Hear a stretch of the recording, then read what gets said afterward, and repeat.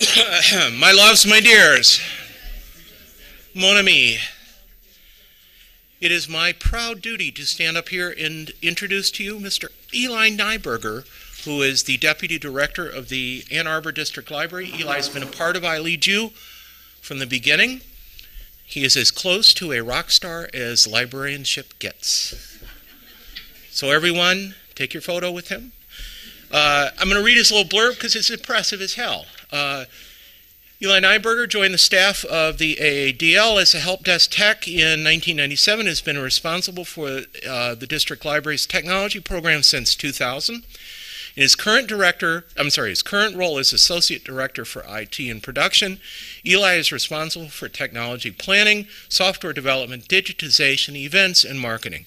He's the author of Gamers in the Library, published in 2007 by ALA Editions, and has spoken across the U.S., Europe, Australia about gaming, libraries, publishing, and the web.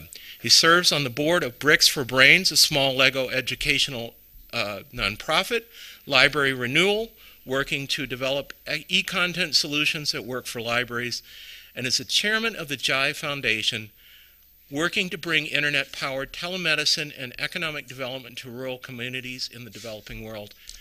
And as a note, a friend of mine. So may I introduce Eli Neiburger. How you doing? Good. Thanks for coming. Before I get started, I want to take a quick census of the room. Raise your hand if you don't work at a public library. Okay, put your hand down if you work at put your hand up if you work at a school library. Okay, put your hand up if you work at another kind of library.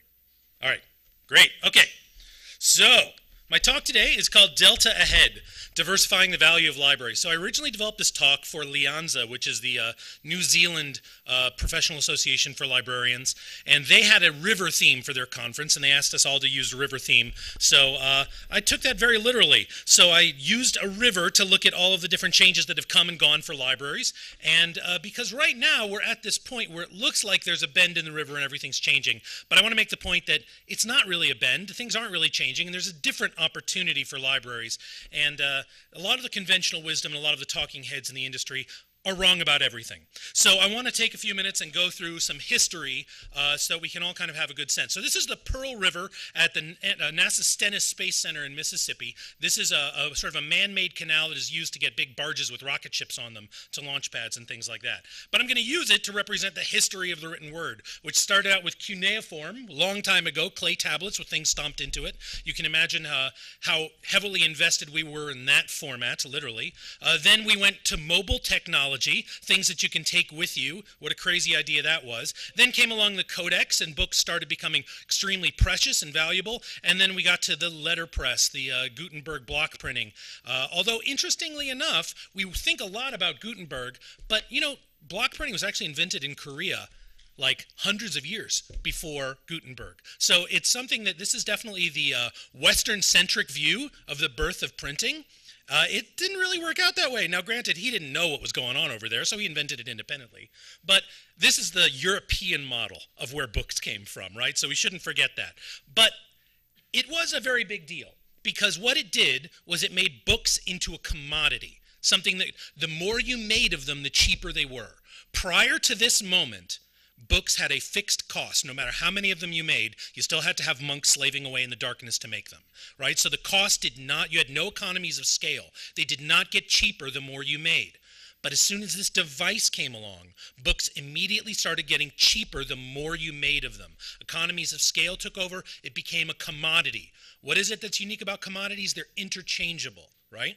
So we saw a lot of commodification of books over the past 500 years. We'll get back to that in a minute. But a lot of times libraries get confused about what's happening to the book because we've seen other commoditized formats come and go. Most importantly, music. We think a lot about this because many of us have seen so many format changes come and go just in our lifetimes, and just in the 20th century is basically the entire history of recording music, right? So it started out with the Edison cylinder, the wax cylinder. Have any of you seen there's a wonderful video of Antiques Roadshow where a guy's holding a really precious wax cylinder, and he's like, this is one of the rarest wax, and he breaks it right on TV in front of everyone. Yeah, this is why these aren't in libraries still, is because it's an extremely fragile device. Then came the piano roll, and with it the first sort of like digital music, although it was very far ahead of its time. But man, the whole copyright landscape that we know now around music started with the piano roll, because they wanted to try to keep people from being able to duplicate their music. And the piano roll was essentially DRM for the 1910s and the 20s. Then we got the 78, right, the sort of birth of the flat platter. That did really well for a while. We had the 45s, then we had the long plays, then we had the cassette, then we had the CD. All this stuff, one replaced the other almost completely, right? We all saw the CD pretty much end the cassette business permanently. Similarly, we all saw the DVD business eat the VHS business before our very eyes. And we saw VHS collections that we might have invested thousands and thousands of dollars in evaporate their value almost overnight, right? Anybody still circulating VHS tapes? Yeah, few? Yeah, we still got a couple of them. There's very few players left out there. And another thing about it is that VHS tapes have really crappy longevity. They fall apart really quickly. The little bits of flakes come off the tape. So it's really troubling. However, we also have this format war that we all just witnessed between Blu-ray and HD DVD, and if you bought on the wrong side of this equation, you got seriously screwed, because these two formats were really fighting with each other, and Blu-ray completely and totally triumphed, and the HD DVD people went home with their tails between their legs. But all of this, we like, oh my God, formats, they change really quick. We better do the right one. All this stuff is changing really quickly. One will completely consume the other. And we think of our old friend, the LP, and how it went so gently into the sunset, and how now it's gone forever, right? No, it's still here. It's cooler than ever. Look at this jerk listening to records at the cafe. What an affectation. He's got the corduroy jacket, he's got the 60s era headphones. He's just trying to get attention. But the LP is the coolest format out there, and it still does things that CDs can't do. And if you think about it, think how valuable if you had hung on to some of your best LPs. Who's still circulating LPs? Almost nobody. Very few people still have LPs. If you hung on to them, they could be really, really cool and valuable to your community, except for the fact that every time you play them, they get worse and worse. It's not a good object for shared circulation. But we're at this point now where the very symbol of coolness is a record, a DJ, an LP. When it came time for My Little Pony to show who the coolest person in Ponyville was, it's DJ Pony, right? She's spinning the hottest tracks, doing dates in Las Pegasus and Manhattan. Those aren't jokes, those are actually cities from My Little Pony, Friendship is Magic. So, now, you got something really interesting here. Cool people looking at old formats, right? Do you see this? Do you get cuneiform hipsters? No, it has a limit. You can't go that far back. You don't see people trying to play the wax cylinders at the coffee shops. But it's a very important thing to realize that formats don't disappear just because they get outmoded. Right? Obsolete and outmoded aren't the same thing. Obsolete means that it's completely gone, it's been replaced completely, it's gone. Like the candle, right? Candles disappeared from Earth, right? No, the candle's still here. Every kid on Earth knows what they are.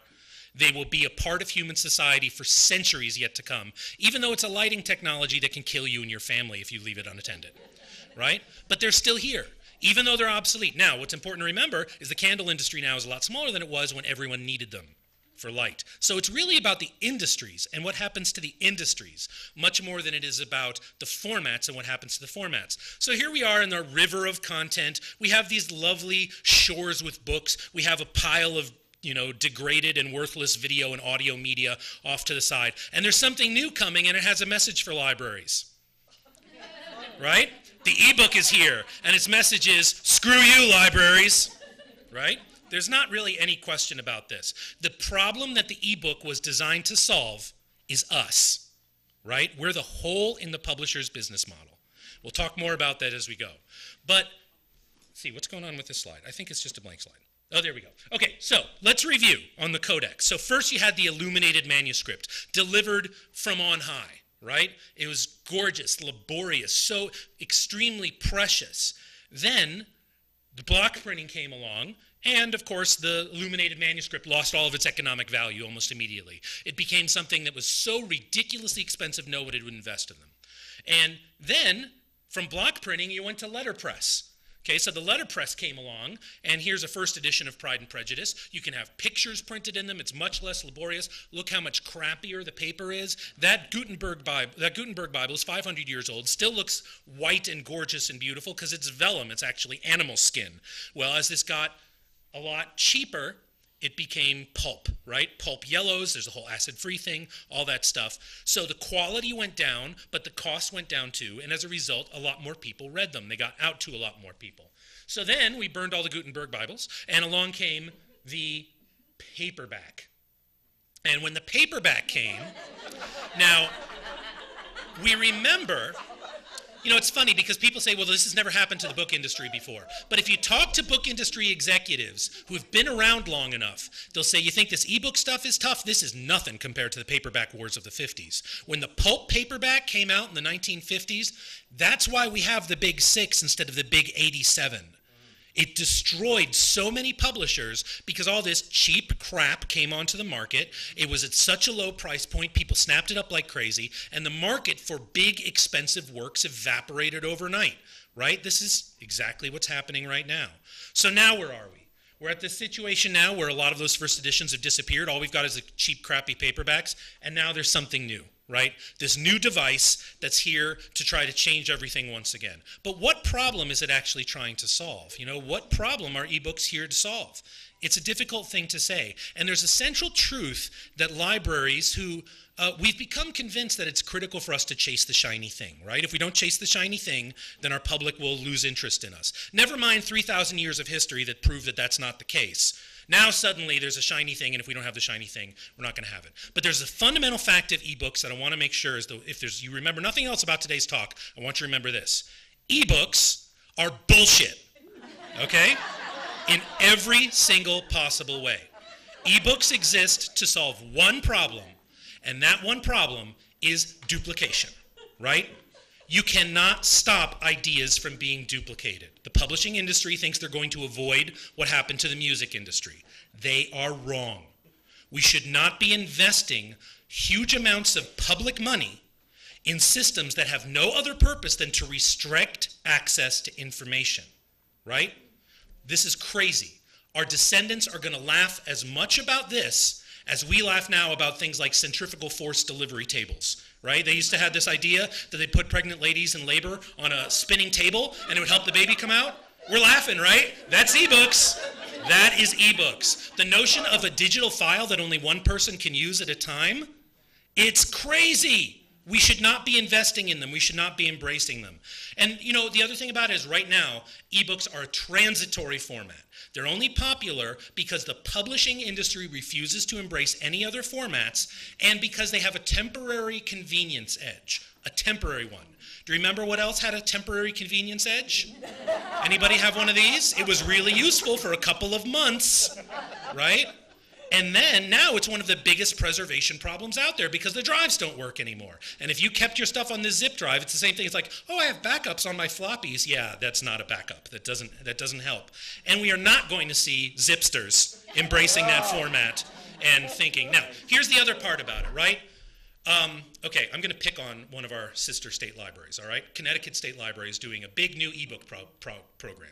And in their press release, they said, ebooks are growing like crazy. It's the wave of the future. Ask publishers if ebooks are growing like crazy.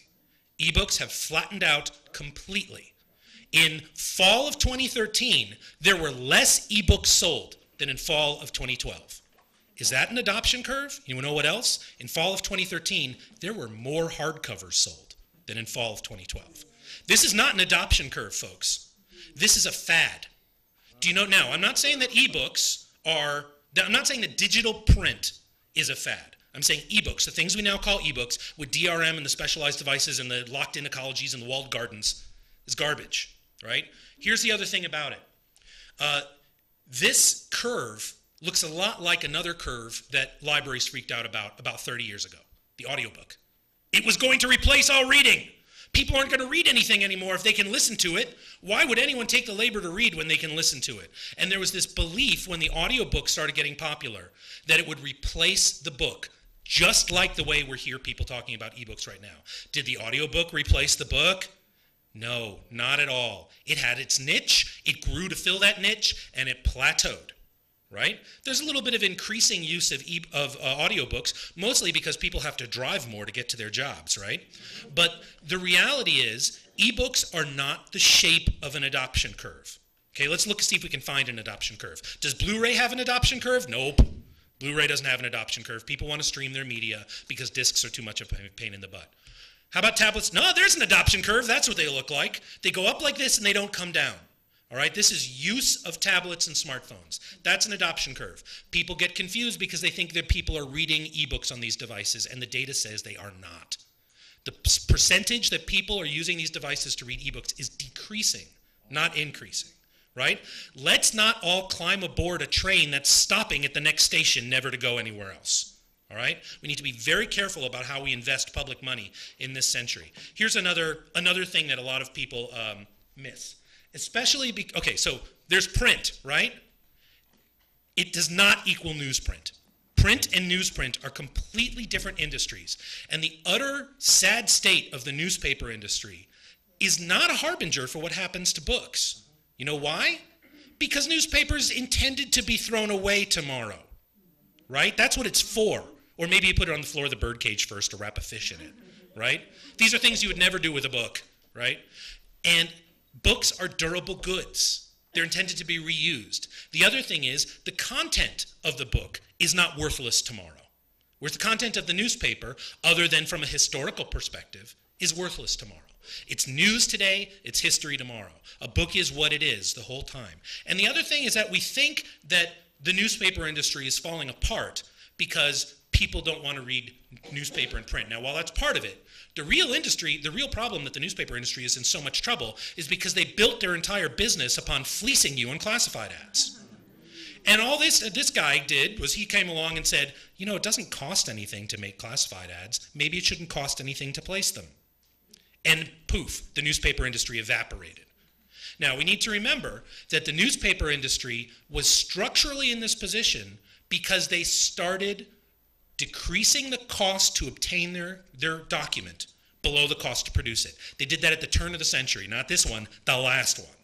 That's when they stopped having, you know, it used to be that every town had multiple newspapers, right? You bought the one that agreed with you, right? Like Facebook. Then it went from there where they realized that if they stopped taking a particular political position, they would reach more eyeballs. If they sold it cheaper, below the cost that it took to produce it, they'd reach more eyeballs and they could make money by monetizing that to advertisers. Except the reading public got a lot more savvy about advertisers, and they started, again, they used the classified ads as the engine to monetize the entire business. It didn't work. So now we're in this situation where, okay, we need a solution for digital text, right? If only there was some sort of system, some sort of standards-based method, some sort of universally available global network for distribution of text that everyone had access to. If only there was something that could distribute text without all this info. All right, we already have it. The web is all you need to distribute all the text that everyone needs in this century. And the reality is that an ebook is a web page with a lock on it. That's all it is. It's exactly like the wooden horses that they sold to attach the front of the cars because they thought that the cars were going to scare the horses, right? This is preposterous, right? They were convinced that every car was going to need one of these. There were even some cities that passed ordinances requiring these, right? Just like the attempts to get legislative interference in the ebook business. I'm telling you, right now is not the time to be asking Congress to help libraries. Right? We are not going to get the result we want. And if we attempt to get them to force publishers to do business with us, you know, that's like, okay, we all have this experience at public library events. You know, when the parent brings up the kid and says, no one will play with my kid, make someone play with my kid, right? Doesn't work, you know? So we need to remember that. The other piece of this is that when you see all the whiz-bang, gee-whiz stuff that ebooks are doing, this is what the web was doing in the late 90s, early noughts. The future of the book, when you see people talking about the future of the book, it's the past of the web. The web's already been there, and by and large, it's been discontinued because people didn't really like it, right? Flashy stuff, it's not a big deal. Now, the other thing to remember is that we are right now in a golden age of reading and writing. More people are reading and writing on this planet than have ever done that in the history of humanity. And we're worried about the future of the book? Just because less people are reading novels doesn't mean that reading is endangered. And a big problem for libraries, especially public libraries, is prizing the reader of genre fiction above all other patrons, right? It's like a Parks and Rec department that's like, baseball, baseball, baseball, baseball, baseball, baseball, right? Well, there's a lot of other things that go on other than just baseball at a Parks and Rec department. And we are in this golden position where we can be a part of the future, but we're investing in the past, right? Ebooks are totally about the past. There's nothing about the future where controlling publishing is a profitable venture, right? Publishers are taking way too large of a slice of the pie. When you look at it, you know, a publisher will routinely take 70, 80, 90% of the revenue of a book, right? What do web-based businesses look like? Think about eBay. What percentage of the sale do they take? 3%. Can publishers have Times Square offices on 3% of the revenue of their sales? No. So this is the challenge that's happening right now is really a challenge for publishers. It's not so much a challenge for libraries, because we've been here for our communities and we'll continue to be here for our communities. And if we can just not worry so much about making those noisy patrons who love genre fiction happy, then we'll be in a much better situation. Now, in the case of academic libraries, it's mostly already past this, right? Print doesn't make sense in an academic setting, other than for historical collections. All the journals, all that stuff, well, there's an entirely different problem of fleecing when it comes to academic journals, right? But there's this new movement happening, which is the idea that information can't be property. And this is a really sharp generational line, all right? There's a wonderful story about Bing Crosby had movies, like movies that he made of baseball games. And it turned out that in his collection was a lost game, and it was like Game 7 of some World Series in the 60s. And it turned out that in his collection was the only existing copy of this one very important baseball game from the World Series. His grandson found it, and his grandson posted it on YouTube, because that's the way that he receives value from information. If it had been his son who found it, do you think he would have posted it on YouTube? No. He would have gone straight to Sotheby's, right? Now, the actual artifact probably still went to Sotheby's, right? Because the artifact has one type of value. The information has an entirely different type of value. And geez, I mean, you know, you remember the taper? He who lights his taper at mine? The beautiful thing about information is that you can give it to someone and still have it. The 20th century was a saga of trying to keep that from being true. From the copyright wars from the early days of the 78s and the piano rolls, all the way up to the battles of the early days of the internet in the 90s. The 20th century was entirely about trying to insist that ideas are property. When we get to the far-off future, the 20th century is going to be a black hole of information. Because that stuff that is not digital, that was printed between 1923 and 2000, will probably never become digital. Because copyright law and the Mickey Mouse curve, everyone know about the Mickey Mouse curve? That every time Mickey Mouse comes close to being the public domain, copyright gets extended? Well, at some point this is all going to change. And this is the bigger reason behind the ebook problem, is that many statewide projects are leading the way toward a model of ownership that is not at all ownership, right? If you have obtained a permanent license to something, and that license tells you what you can and cannot do with it, that is not ownership. It's a permanent license. Now, maybe all that libraries need is a permanent license, but man, libraries should not be the ones defining ownership downwards. It does not need help from libraries being defined downwards. So when you see, the other thing is that you have to remember that a license is a contract. So say that you sign a license with an ebook vendor, agreeing that you will let their ebook out one at a time for time memorial. What happens if future copyright law says we don't have to do that anymore? It'll happen someday. When that happens, you've still assigned a contract that says you have to do one item at a time for time immemorial. So in many cases, libraries are giving away future rights in permanent license agreements that otherwise would come to them. You know, there's going to be a Copyright Revision Act sometime, I'm guessing 2026. That's probably a realistic. There's a few more. Grim Reaper's got to help us a little bit more before we get on that. So, the other thing, let's think about the music industry. People say, well, the music industry is doing this. Well, Music industry has found a way to make some money. But the music industry peaked in 2000 with the CD, and it has not recovered, and it never will. And it's the same problem. The publishers are extracting too much value from the equation. Do you hear young garage bands talk about getting signed? No. They don't want to give it up. They're aware of what they give up by doing that. Because when you get signed, you still got to pay for the recording time. You still got to pay to have the CDs pressed. Still got to pay everything. The only difference is there's a guy in a suit who takes 2/3 of your money, right? Bands increasingly aren't interested in doing this, and the independent band is becoming the big deal. However, do you know that the first independent #1 song actually happened in the 90s? It was Stay by Lisa Loeb. Her song was independent. She was not signed at the time that song hit #1.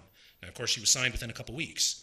But at the time, she was. So this is starting to happen. Thrift Shop is the other one. Thrift Shop was a major independent release. There was not a label involved. The problem isn't content. The problem isn't media. The problem is publishing. And in libraries, we feel so close to the publishing industry, we feel their pain. But you know what? Well, this is my favorite thing. I've heard librarians say to me, these publishers, it's like they're in it for the money. Yes, and you should never forget it. We are in the business of setting information free. They are in the business of keeping information scarce, because without scarcity, they can't sell it. The value isn't, it's just like the De Beers and all the diamond piles, right?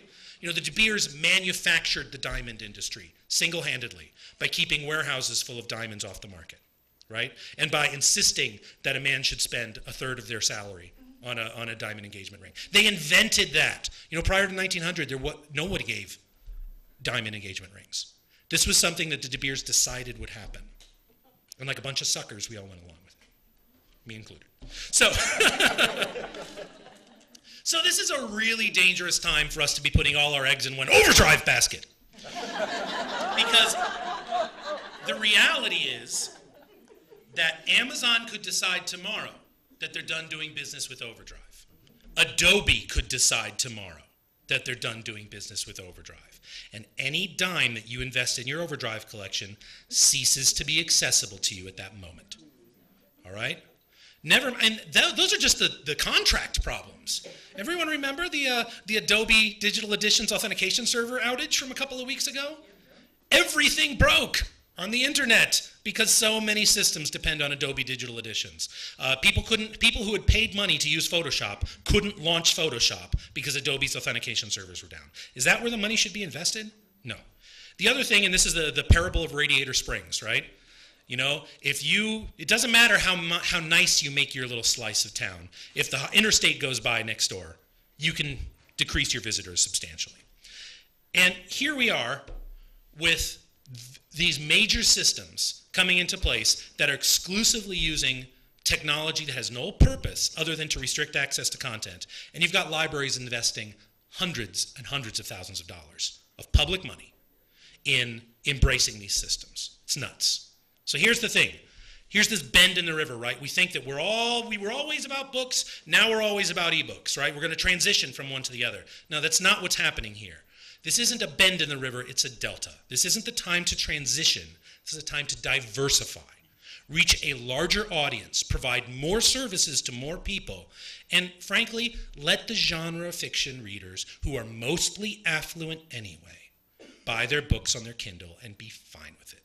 It's not a problem. Now, libraries know that the role that we serve for people who don't have the means. But right now in America, that's not something you can perch your value of your institution on, right? It's our secret mission in uncharted space. Our secret mission is to help people who don't have the means. We know we do it every day. But that can't be what you perch your value on. Because I don't know many city councils that are interested in that kind of thing. I don't know many provosts that are interested in that kind of thing. And I don't know many school superintendents who are interested in investing in that kind of thing in a big way beyond the entire existence of the organization. So we're going to spend now about half an hour looking at what that actually means. Now, I want to set this in perspective. So Ann Arbor is certainly an affluent community, and we are a well-funded library, but we receive about $75 per capita for our service area. We serve 160,000 people, and we have a $12 million budget. We have 5 buildings, okay? So it's a distinctly medium-sized library system. But if you make a chart of funding levels of libraries in the US, we're right in the middle. There are a lot of libraries that have a lot more money than us per capita, and a lot of them here in Illinois. that have a lot more money than us per capita. So the biggest thing that we've done to enable everything that you're about to see is by saying that the person on the desk doesn't need to have a library degree. Okay? If librarians are professionals, and I don't doubt for a minute that they are, why are they sitting at the reception desk? When you go to the doctor's office, is there a doctor sitting there waiting to help you? No. The doctor's time is carefully managed. You might get to see them for only 30 seconds if you only need them for 30 seconds, right? We need to stop using librarians as clerks, because if you put the librarian on the desk, what's the best thing that might happen? They might help one person with a really important question that isn't where's the bathroom or unjam the printer that day, right? They might help that one person. But if you take them off the desk, they could create in that same amount of time a single piece of content that could be used for the next 500 years, right? Which is a more valuable use of the librarian's time. So most of the stuff you're about to see, we got the money for this by stopping believing that we needed to have a librarian on every desk. Now, our librarians do work the desk 4 or 8 hours a week. All the rest of the time, they're doing projects, creating permanent value, not ephemeral value. So let's look at what some of this looks like. Start with diversifying collections. Libraries of books were effective economically because books were scarce and rare economically. And if you were providing access to something that wasn't available anywhere else. Now, books are everywhere. They're literally flying through our heads this very moment. They're all over the place. They're at the grocery store, at the checkout, at the drugstore, even Best Buy, the electronics store, has some books, right? They're everywhere. They're ubiquitous. They're getting cheaper and cheaper. Many of the most independent up-and-coming young authors are releasing the digital versions of their books for free because they understand that they're worthless. Bits don't have economic value like things do. This is something that the dot-com generation is trying to make not be true. But bits don't have economic value. Only atoms have economic value because bits can be infinitely duplicated and you can't have scarcity in that presence. So, what does a diversified collection look like? Circulate the things that are scarce and rare. Circulate things that people can't get anywhere else, not things that are all around them in giant piles everywhere they look. So this is our circulating telescope collection. We have 30 telescopes. It's an extremely popular collection, very doable. Then we have a music tool collection, synthesizers, acoustic instruments, guitar pedals, amplifiers, all kinds of stuff. These are things that people can't get anywhere else. We have this instrument called a piano-cade. Sounds like arcade music, has a joystick and buttons on it. This was bespoke. It's made on Kickstarter. There's only a few of them in the world. We got one in our collection. Of course, it disappeared, but that stuff happens. A theremin. Circulate a theremin at your library. It's so fun to play. It's like Othello. It's easy to learn and impossible to master. So we circulate the theremin with a book about the theremin and a DVD featuring a virtuoso theremin performer from the 30s. Because the theremin was the first electronic instrument. And still the only instrument of any kind that you play by not touching it. It's super fun to take home, and the kids are like, I can play it with my butt, look! And so it's a lot of fun to get this out in people's hands, and people get really excited about it. It's not that expensive, it's not that technical, but it's really fun, and it's something that they can't get anywhere else, as opposed to something that is everywhere. Another few examples from our science tools and home tools collections. Indoor air quality meter lets you measure the CO2 levels in your home. A wireless energy meter system. A lot of libraries do this in conjunction with the energy coalitions in their town. But in many cases, we're asking them for money to provide this. Why can't you spend collection budget on things like this, right? Is your book cert going up? If the book cert isn't going up, maybe you should decrease the amount of the budget that's spent on books in response. And you free up room to do things like this. Thermal leak detector. In Michigan, this is a very big deal. You have this little thermometer, you point around your windows, and it shows you where the leaks are. Very valuable. You don't need to own one. You only need it for a week. Infrared thermometer, very similar. We also have these science tools and art tools collection. We are circulating a human skeleton. His name is Stan. We didn't name him that. All classroom skeletons are named Stan because they're all cast of one guy, and his name was Stan. So this is Stan's skeleton, available for checkout. And they may not have taught you in library school how to fit a human skeleton into a hockey bag, but it's something that we're doing at AADL. We're circulating a spinning wheel and a drum carter. And we also have what's that crazy thing that goes with the spinning wheel? The niddy-noddy. You know what a niddy-noddy is? It's this little thing you use to wind the skein. We want to have all the stuff that lets someone go from sheep to sweater. They can't get these things anywhere else. And a sewing wheel, spinning wheel costs like $700. And it's a big gamble if you don't know if you're going to like it or not. But if you can check it out at the library and try it out, that's a unique opportunity. You can't get it anywhere else. You know what? The library has this wonderful infrastructure for checking out and checking in physical objects. All we have to do is put a little barcode sticker on it, and it's ready to go. We don't talk to the catalogers about it. They don't need to know. So, sewing machines are something we're just starting to get into. And microscopes, all these scopes, you have oscilloscopes, all kinds of stuff. Diversifying collections to find the places where value does exist, instead of continuing to insist that value exists in things that have become outmoded or where the distribution chain has bypassed us. There's not another place in your community where your public can access these. Whether it's a school, whether it's an academic setting, whether it's a public library, these things have a lot of value. There are libraries that are right here in Chicago. Skokie has got a great collection of this kind of stuff. They circulate GoPros, little cameras like the crazy guy who jumped out of the balloon. He had like 18 GoPros strapped to him because he was sponsored by GoPro. You can check one of those out at the library and jump off the top of your house or something. You know, whatever you want to do. So getting things that are unique instead of things that are ubiquitous. So then it comes around to the digital collections. It is definitely possible for libraries to offer unique digital collections. The catch is, you don't want these things to be things that are already in the Amazon store and already in Google Play and already in all the other stores. You want them to be things that people can't get anywhere else. So an example is, we've made a deal with a local record label called Ghostly Records, and we licensed their entire collection for a set term. During that time, unlimited DRM-free downloads by our users. Okay? This is a very sustainable digital model. And basically the contract says that we will pay you a flat fee for your entire collection to be available for download by our logged in users. Not checkout. Checking out a digital object is crazy. No marketing materials can make it not be crazy. Checking out a digital object is crazy, and everyone knows it, right? It's when you get the people come up to you at the desk and say, I'd like an ebook, and you say, okay, well, you can get on the hold list, and they say, no, I want an ebook, right?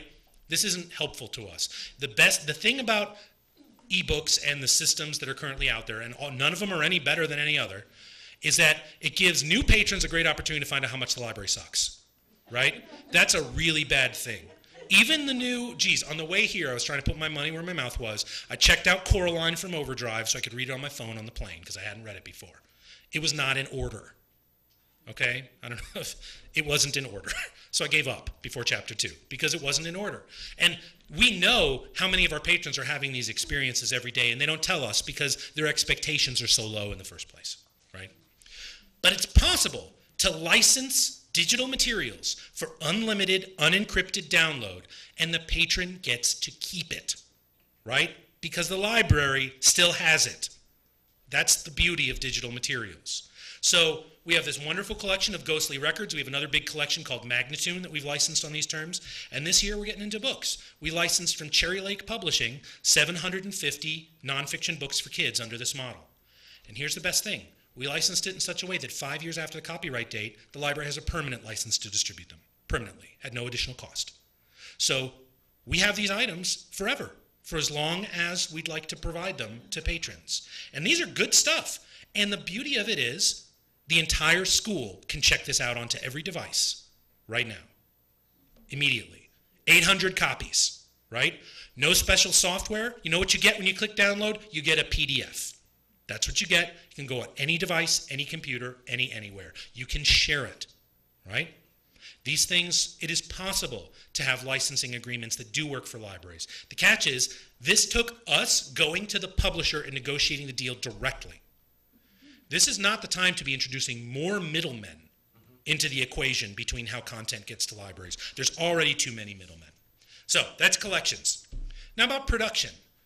I increasingly feel that the greatest value that libraries can provide is in what they produce more than what they collect. Because libraries are in a beautiful position because we don't have to make any money on anything, right? We can produce content for which there is no business case. A library that brings a new document to the web that would never have existed on the web if it wasn't for the library's resources has created a permanent expansion of the corpus of human knowledge. Does our Overdrive subscription meet those criteria? Are we permanently expanding human knowledge by having, extra copies of a Dan Brown book? I don't think so. So, Not knocking Dan Brown. Everybody loved Dan Brown. So, diversifying production. We have several podcasts that we produce at the library that are original content produced by patrons. Comics Are Great is a show that a local patron makes. He's really enthusiastic about comics. He makes his show for other comic artists. He comes into our studio and produces it twice a month, and he has an audience of hundreds, right? But this content wouldn't have existed otherwise. We also have another podcast about maker stuff called Maker Hub. And this is something that local makers come and talk about what's going on. It's making the library being a tool of production and distribution, creating stuff that wouldn't exist otherwise. But it's not just sort of the podcasting, and this is a lot of fun, woo-woo-woo. It's also about real history. We have a partnership with the African American Culture and Historical Museum in Ann Arbor, where once a month we set up our equipment, and they bring one of their elder citizens in to tell their story. They get asked the same questions that were developed by an ethnographer, and they are asked this question. We videotape the whole thing. We post the entire thing professionally produced on the web in its entirety, and we send it out for transcription so that every word of that video is in Google's index for anyone to search for. This is extremely valuable, and nobody will ever make any money trying to do this, which means if you leave it to the commercial sector, it will never happen. But the library is investing its resources in preserving the information of our community. And it's not just, a city. It works just as well on a campus. In many cases, a library that is a campus library is extremely well positioned to be the asset management system for the entire campus, right? Typically, that winds up with IT, right? But the library should be the one driving it. The other thing about this, it's extremely inexpensive. We use a great company called 3Play Media. I think it's $1.10 per minute. So it's very inexpensive to have something professionally transcribed. And the value you add to that is huge. Plus, now it's accessible. You don't have to be able to hear to get the information out of this. Another example is our old news project. We took possession of the Ann Arbor News archives when the Ann Arbor News went out of business. We took their whole archive, and we've been steadily digitizing things. One of the best things about it is we have about 1 million photographs that have never been published anywhere. That is where the value of libraries truly comes in.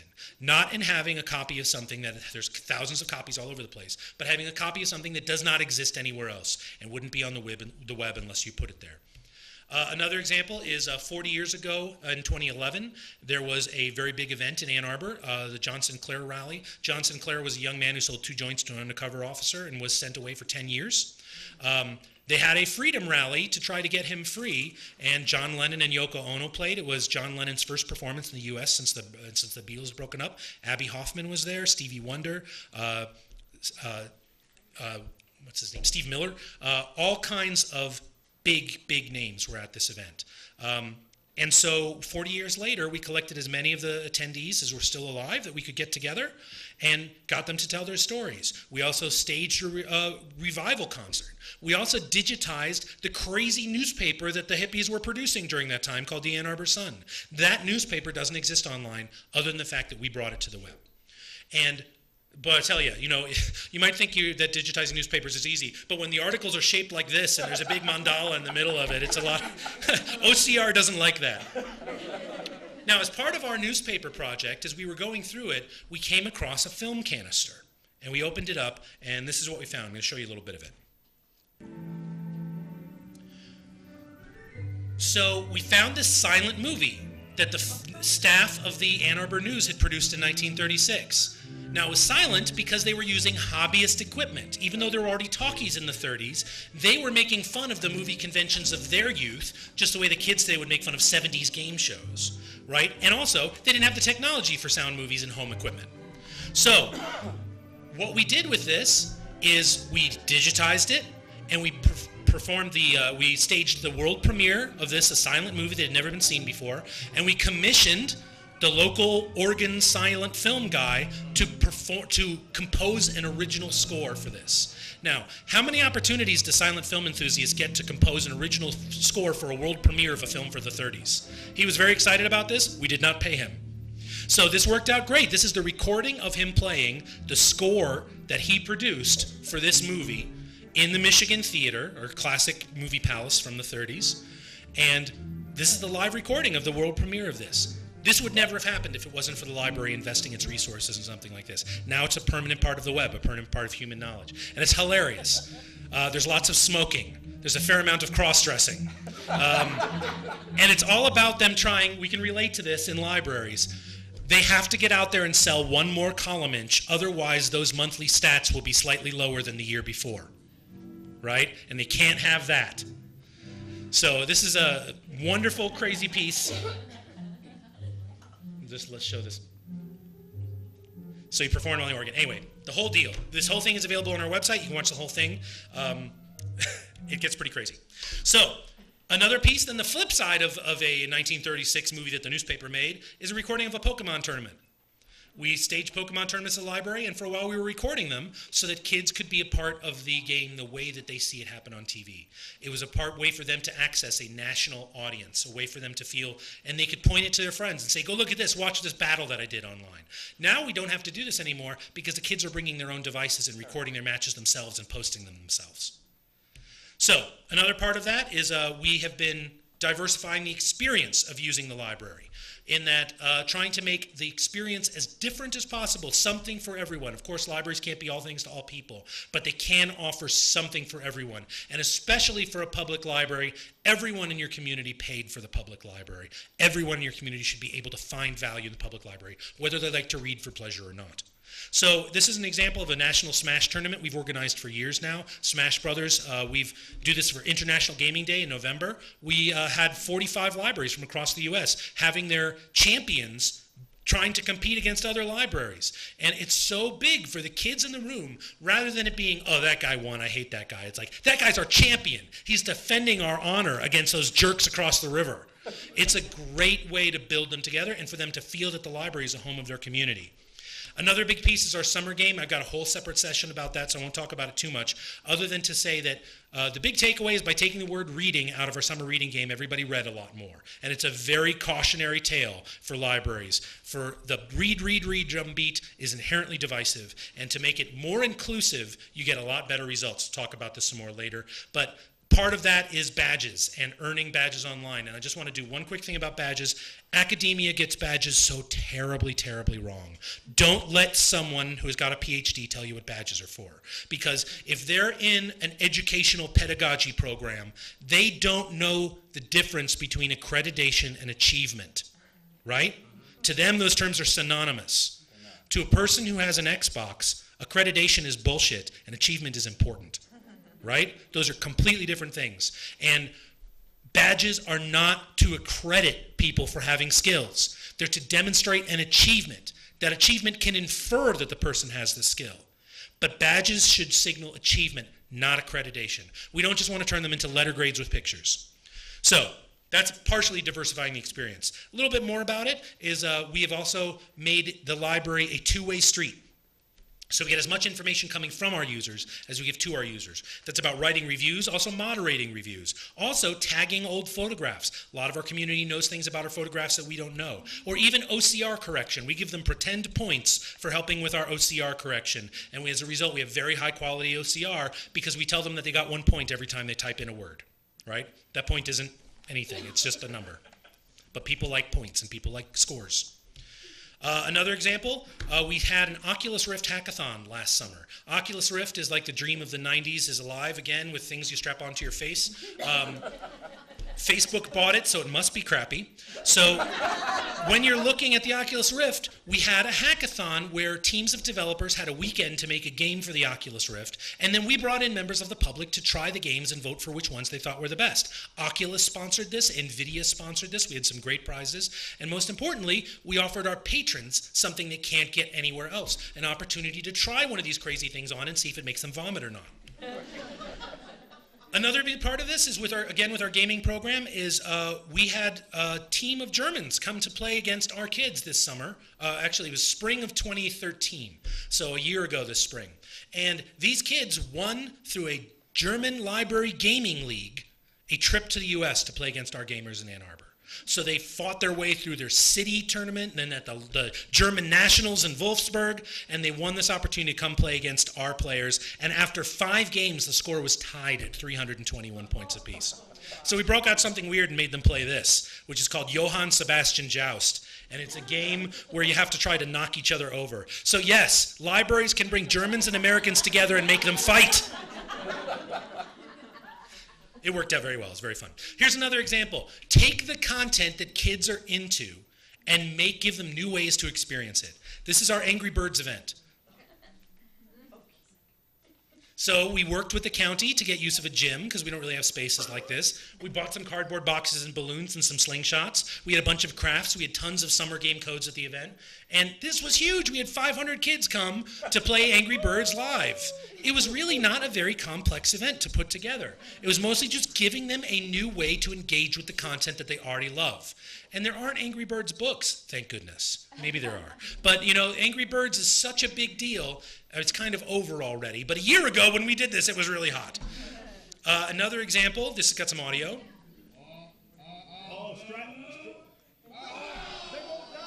So this is our Nintendo Gaming Classic Night. And this is Super Mario Brothers side-by-side speedruns. So we took the game and turned it into a race. They might have played Super Mario Brothers at home, but when you put two of them together, then they can play a race, and it's an experience they can't get anywhere else. Here's another example. This is something that we funded last summer at the Top of the Park, which is an outdoor festival. This is called Superhero. It's a thing that was it was invented by a Spanish company. They brought this, and basically on our bell tower, you kids can fly around. They hold it like this. There's a Kinect that faces them, and they fly around in huge version and they can shoot at each other. They see themselves 30 feet tall flying up there on the screen. This is not an experience they can get anywhere else. And for the library to be a part of it really redefined their ideas of what the libraries are. And this kind of gets to so watch him get really big. Look at that. You can see the contents of his stomach there because of his t-shirt. So one of the things that's really great about this is, you know, this audience, millennials and below, we got them. They already have a much bigger definition of what a library is. Really, the problem that we're facing right now is boomers, and because boomers are in power right now. And boomers had mean librarians. And so they don't like libraries because they were treated poorly by their libraries as kids, right?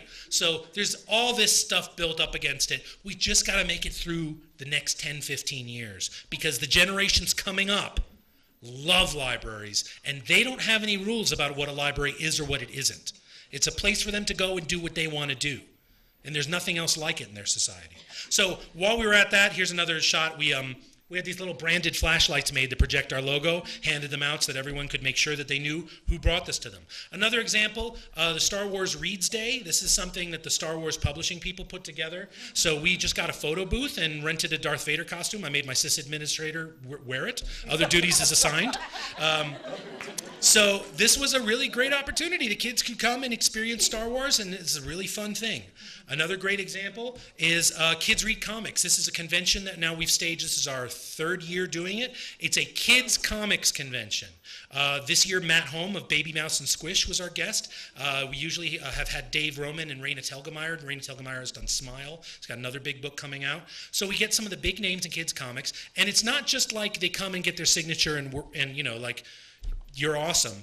They teach labs. They sit down and draw with their favorite artists. It's not saying, I'm the creator, you're the consumer, consume my output. It's, I'm the creator, let me show you how to be a creator too. And that's really big for kids. We just had this. So then we also have our Kids Comics Revolution Awards, which are national awards for the best in kids comics. Kids comics artists are starting to get really excited about this.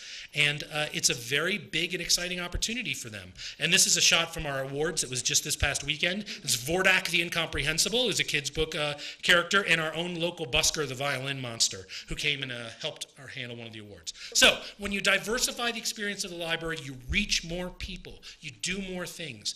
It is entirely up to us what the library is or isn't. And people say, well, what's the mission of the library now that books are, well, you know, the mission of the library existed before books. It will exist after books. We existed before commercial publishing. We will exist after commercial publishing, okay? We just have to stop saying no to ourselves and let ourselves try things and see what stick. It's okay if it doesn't work. It's okay, and the thing that drives me crazy is I often hear from libraries when I show things like this, I say, well, what happens if 60 people come? Well, then it worked.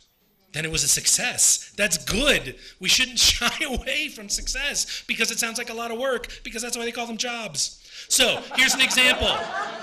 This lady, look at her. She cleaned us out. She's walking out with a happy drum and a bunch of synthesizers. She's taking all this stuff home for a birthday party.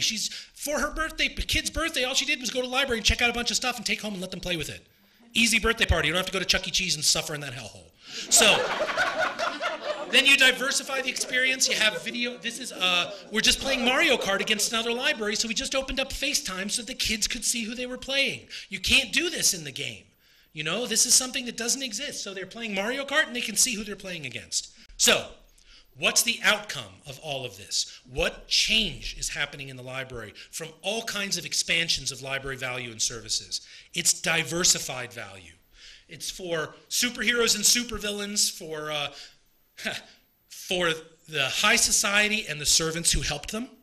It's for dog people and cat people.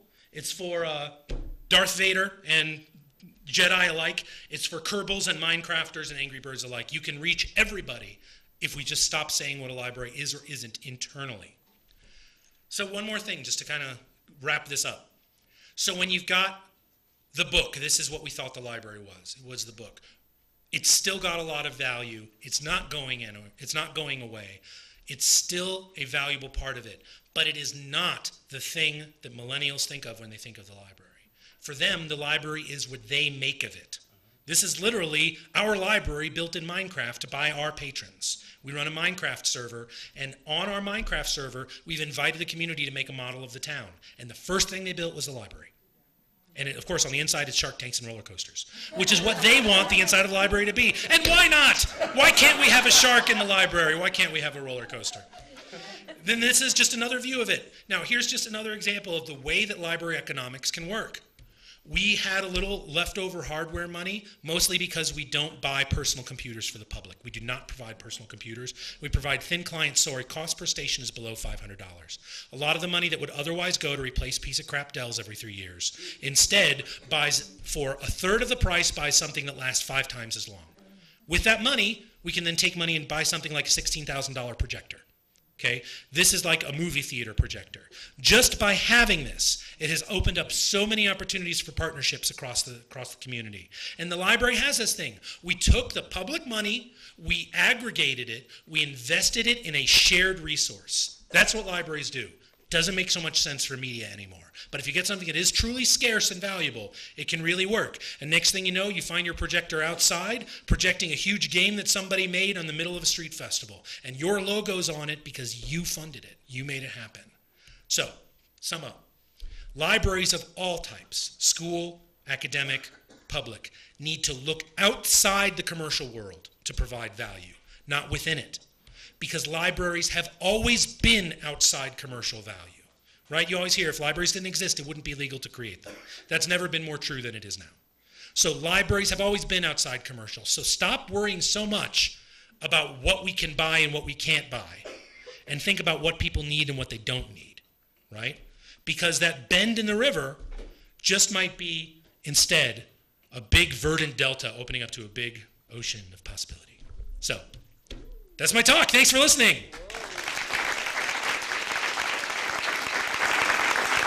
Okay. So that was 55 minutes. We have 5 minutes left for questions if anybody's got one. Yes?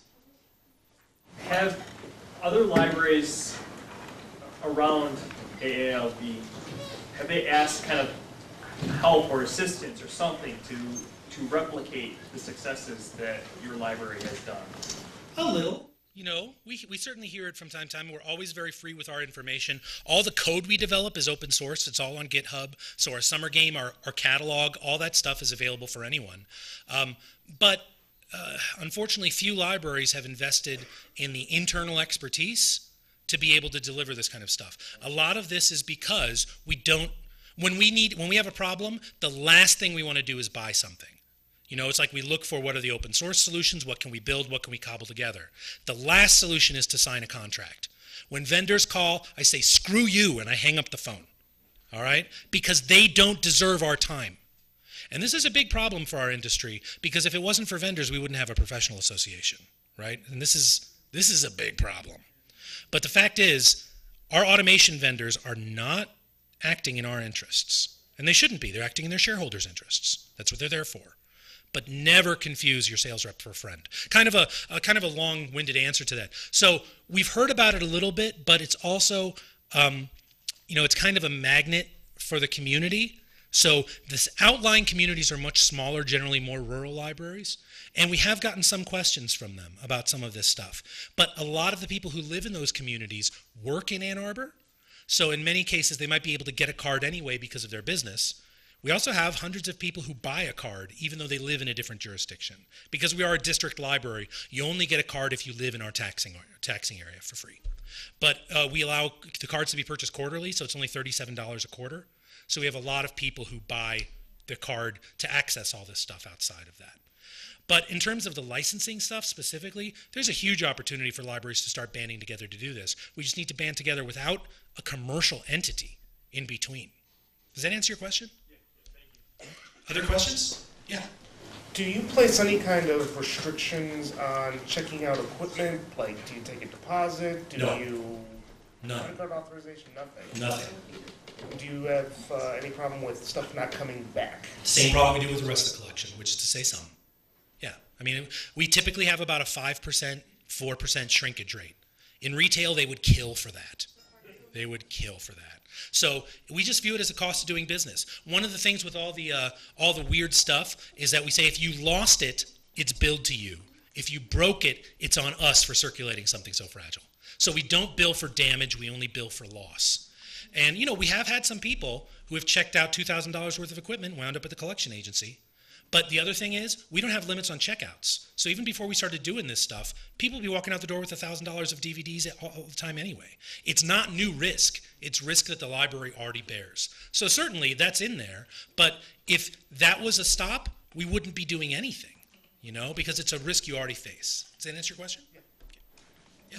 It sounds like Ann Arbor has a very supportive board and or political structure that allows you to kind of test these ideas.